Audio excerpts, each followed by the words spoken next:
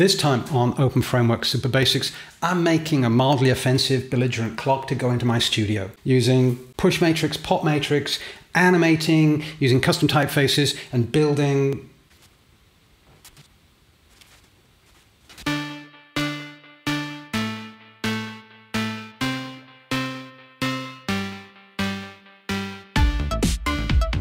In this episode of openFrameworks, we're going to have a look at using different kinds of typefaces, how we can load our own custom typefaces. We're going to look back at PushMatrix and PopMatrix, which we used for drawing before, where we can manipulate parts of the screen, do calculation, move things around, and we're going to make a piece of work, which I'm politely calling belligerent clock. So if you like swearing, there's going to be loads of swearing. Sort of. A little bit, maybe. So let's just get on with it. Let's make something. This came partly out of a question in response to the previous video where I was using the ofDraw bitmap string, which allows you to use a system typeface and just print stuff out to the screen. And when we were using ofTranslate, the text wasn't rotating. So this question came up, and if we use custom typefaces, we can manipulate them pretty much any way that we like. So you saw from the previous video how we can use ofTranslate and PushMatrix and PopMatrix to make complicated animations without necessarily needing to understand all the maths about how things are located. And what it allowed us to do was to take our drawing canvas and say, we want to draw an animation. And we can move the drawing canvas to where we want our animation, draw our animation, move the drawing canvas back, which allows us to be able to do all kinds of things, including rotating the drawing canvas, drawing animation, and letting the drawing canvas come back. So we're going to use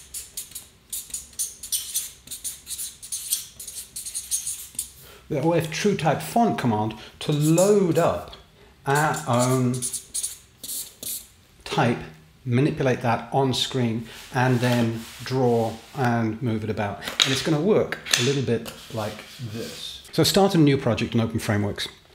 And in my header file, I am going to use the ofTrueTypeFont object, which allows me to load any kind of typeface that I like. And I'm just making an instance of it called font. So now I have this object called font that I can load a typeface into and call that to be able to draw itself out to screen. And what I've done is I've used a typeface that I've got and I've put it into the bin data folder inside my project. So here's my project, and inside the bin folder, when the binary executable is made, there's the data folder.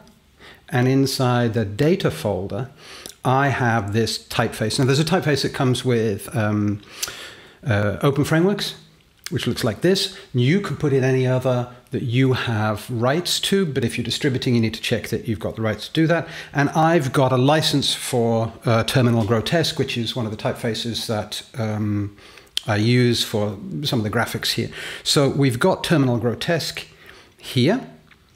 That's loaded inside the data folder, and I've got the name of it. And in openFrameworks, I say, please make a TrueTypeFont object, call it font. And in my CPP file, I've set the background color to be black, and I've set the frame rate just to be 1 frame per second for the moment. And I'm using font.load, and then the name of my TrueType typeface. And when we load it in, we have to specify a size that we want it to be loaded in at. And I've said make it pretty big, and I'm loading it in at 60-point type, so it's quite a big typeface. And ignore the other stuff, this is just something I was mucking around with and making, and we'll reveal it as we go through. In the draw, I'm using of set color, and then to use this, I just say font, draw string, and I could pass it a variable and turn that into a string. I could pass it a variable that's got a string in it. In this instance, I'm just going to say, put hello on the screen at 100 across and 100 down. And when I run it, there, hello. Typeface of my choosing, on screen, any color I like, anywhere I like. Really, really cool. One of the things that we can now do is this will now obey. I'm going to comment these lines here because I made a loop. So I've made a simple loop and I'm saying for integer I, well, it's less than 360, and then I plus equals 10. So this is going to count from 0 to 360 in tens, 10, 20, 30, blah, blah, blah, blah, blah, all the way up to 360. And then I'm saying use the push matrix. So it takes our drawing style, freezes it, we can manipulate it, and when we use PopMatrix, it'll release it and let it come back. So I've got push matrix here, and I've got a matching PopMatrix just down here. And then I'm going to say ofTranslate, so move across so that the 0, 0 point, what was at the top left of the screen, is now in the middle. So translate across half the width and half the height. And then I'm going to say rotate a number of degrees. In this instance, I'm going to say rotate by I. So this should go through our loop with I, 10, 20, 30, up to 360. Freeze the screen using push matrix, rotate it by 10 degrees, then 20, then 30, then 40, then 50, so on, all the way through 360, drawing hello on the screen here, and then I'm freezing it with a pop matrix. So what we get is awesome. And there, we've just got the word hello rotated all the way around. That's beautiful. We can change it for all kinds of different words if we like. What I'm going to do is I'm going to change it for the word seconds, and I'm going to use another command which you've seen before, which is I'm going to get the time. And I'm going to do this rotation, which we're doing with rotate I degrees, but I'm going to do a rotation before that. So I'm going to rotate once, and then I'm going to rotate again, saying rotate the degrees and get the seconds. So seconds will give us 0 to 60, or 0 to 59, times it by 6, which gives us 360. And then what I want to do is say, if we're at 0 seconds, have the type this way up, and then have it tick around. Now the type would ordinarily be sideways, like this. So I'm going to say start off minus 90 degrees, and then move around. So if I tell this to draw now,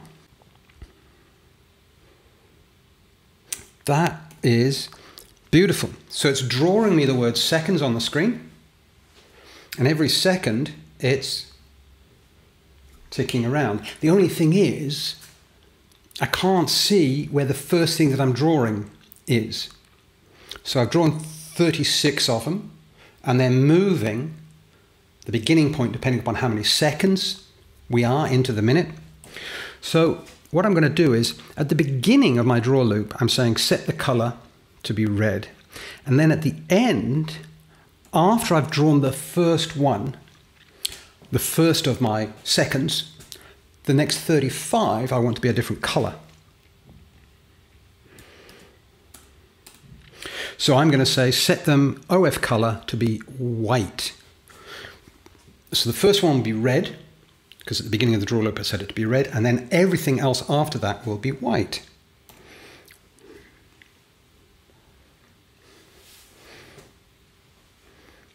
So there we go, ticking away. Seconds. So this is making the beginning of a clock. You can see where we're going for belligerent clock here. So I've made my type, drawing to screen, using push matrix, pop matrix, rotating, and then getting the additional rotation. There's one more thing I want to do with this, and then we'll move on a little bit. It's kind of cute, but it's skewed.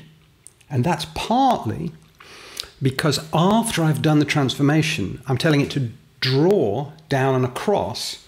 So I will have my object rotating off center. So I'm just going to say draw the string at 0 0.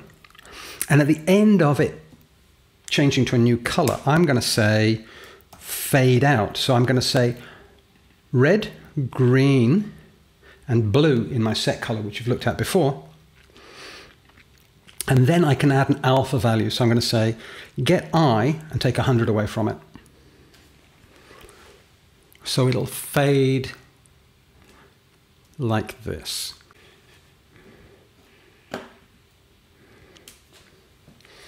So now I'm rotating, and as I rotate, I'm telling it to fade out and also tick around. So now I've got seconds, and I'm going to take exactly this code and replicate it twice more. But instead of calling seconds, I'm going to call minutes, then I'm going to call hours, and offset the loops a tiny bit. So instead of drawing at 0, 0, I'm going to draw across for the minutes and then across for the hours. So I'll have 3 loops running inside each other, like this. So the second loop, I'm just going to uncomment here and walk through it really quick. We set the color, instead of at the beginning of the draw loop, set the color to be red. Here in my minutes loop, I set the color to be blue. And again, 360 degrees plus 10, so it's 0, 30, 0, 10, 20, etc., all the way up. I've done all this rotation, and I use the push matrix and pop matrix, and I do the same again. Push matrix, pop matrix, translate to the middle of the screen, and instead of OF get seconds, I say OF get minutes, and again it's in 60s, and I take away 90 degrees, so instead of starting the minutes here, start the minutes at the top and then tick all the way around. And I'm just going to comment this out, giving some of the game away. Font dot drawString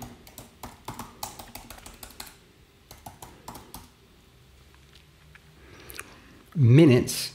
And I'm going to move across a little bit in the X. So I'm going to say minutes 280 and then 0 down. And now I'm going to do the same again. And after I've set the color at the end in the loop, I'm going to set it, rather than being blue, all of the rest after the first one is going to be white, fading out with the alpha value just here. So this should draw my seconds in the middle. And there, my minutes outside. And we'll let this run for a little bit, and I might speed it up. You can see my minutes ticking away and my seconds ticking away. And when my seconds come up round to the top, we'll see the minute go dunk and click through one more. And all we're doing is saying, draw these things to the screen, and just using the push matrix, pop matrix, and the rotation to change where we're drawing. So the program kind of thinks that it's drawing these all in the same place, but we're shifting the screen around underneath it as we're doing these drawing loops. So as we're coming around to the top of the minute,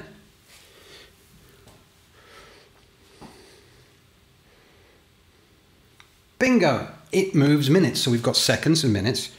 You can see where we're going next. And I'm going to come down to hours, and I'm going to begin the color 0 red, 0 green, 0 blue, so we're going to be doing hours in blue. And because this gives us 24 hours, I need to do a slightly different calculation. So instead of multiplying the degrees by 6, because we had 0 to 60 times 6 is 360. Here we've got 0 to 24. By 30 means that when the hour is 24, it'll be all the way up, and so on. So it'll give us 2 lots of 12 hours around a normal sort of analog style clock for my rotation. And again, I'm going to do the fade out at the end. And when I draw the string on the screen, I'm going to say draw it 400 pixels across from the middle. And I should now have, run this full screen, hours, minutes, and seconds. So you can see it's just coming up to 2:45 in the afternoon where I am now. And you know, your time will vary if you run this up yourself. So we've got the seconds in the middle ticking away. And we'll see again, it clicks the minute in the minute at the top, and then the hours around the outside. So we've built ourselves a live clock that's getting the time from the system and manipulating using these loops. And there we go. But actually, I was feeling a bit belligerent, and I was working through this question the other day, and I didn't want to say hours, minutes, and seconds. I just wanted to say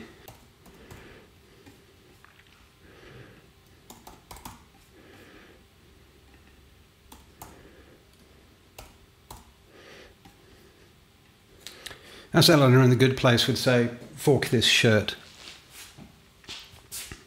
or flock these sheep. So now I have my belligerent clock that runs round saying that. And then I thought, well, no, actually, what I want to do is a little bit more. It's not this. It could be that. So then I thought, what I might do is instead of saying this, I could say this or that. So I'm saying here, instead, up in my minutes, I said, get the minutes and mod it by 2. We've seen this mod before. Basically, divide everything by 2 and find out what the remainder is. And if that is 0, what that means is this number is even. This is a really quick way to take any number, mod it by 2, and if it's equal to 0, it's even. If it's 1, it's odd. And just say,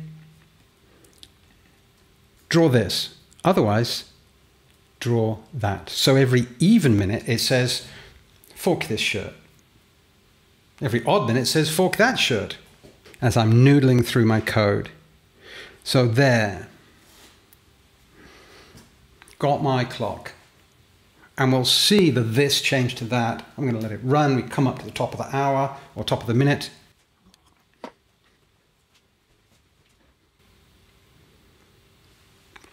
Fork this, fork that, fork this, fork that.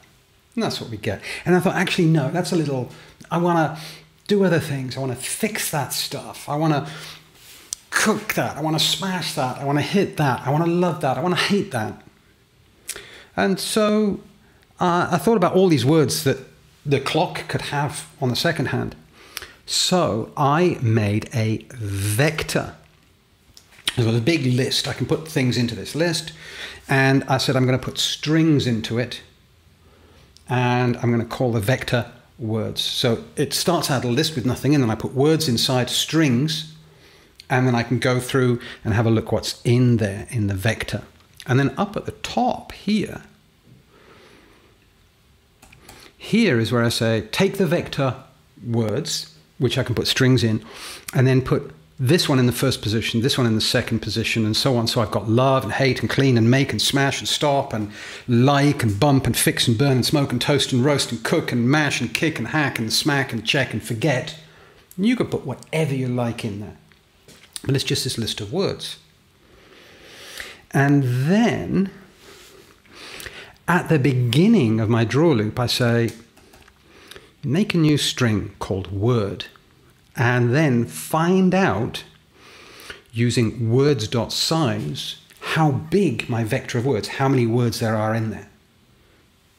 Which means I don't have to remember, I just put a new word in there and then say how big is it, and it tells me. And I say, okay, great. Use ofRandom to roll a random number between 0 and however many words there are in this vector called words, how many strings there are in there. Grab that one by saying, look at words and go to whatever random number position we rolled and pull that word out and put it into the string variable called word. And instead of saying draw string, whatever word you want to put in here, draw string whatever word we just put into this variable called word. So it'll now pull that string out and draw it. And it'll look a bit like this. And because we've set the frame rate to be 1 frame per second, it's only rolling this draw loop and choosing this word once a second. So now it ticks away, choosing a random word for me on the second hand, and we'll see again in a moment, we'll get to the top, and instead of saying toast this, forget that, love this, hate this, it'll change to that. So the second hand is choosing every second a different word to be on there. The minute hand is choosing this or that, depending upon whether the minute is odd or even, and the hours are always like that. So it's gone from this to that, and this will keep doing it. But actually, I didn't like this so much. I think possibly it's because the word length is different. So the second hand gets bigger and smaller. And I think what I'd probably do is make sure that maybe use a monospace typeface. So the width of every letter is the same. So like a courier or something like that. And then make sure that all the words in my word list are the same length. So the second hand, the words will change, but it'll stay the same length as it spins around. I think that would work. And you could experiment with your own typefaces. You could put emojis in. You could grab graphics if you wanted. You could run bits of a webcam in and move them around. We'll look at webcams again. And here it is, up to the top. So that's what I thought I'd do. And I'm just going to put this back to the simple sentiment that I had